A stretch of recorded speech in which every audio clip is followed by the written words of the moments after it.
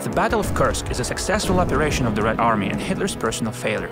After Stalingrad, the Fuhrer wanted to retaliate and commence the attack. The plan was to surround and destroy a large Soviet force at the Kursk Salient. Germany carried out a total mobilization.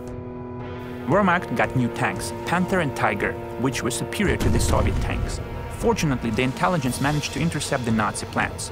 Marshals Zhukov and Vasilevsky decided to focus on the defense to drain the German forces, and only then go into the offensive. The Salient of Fire, this is what the people called the Battle of Kursk, because of the immense amount of artillery, tanks and air power used there. Soviet aces like Kozhedub and Maresiev fought in the skies. Thousands of tanks took a stance on the land. The Nazis failed to achieve any success in the battle, and on 17th of July, the Red Army went into the offensive.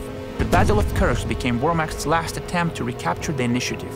From that point on, the Red Army would always have the upper hand.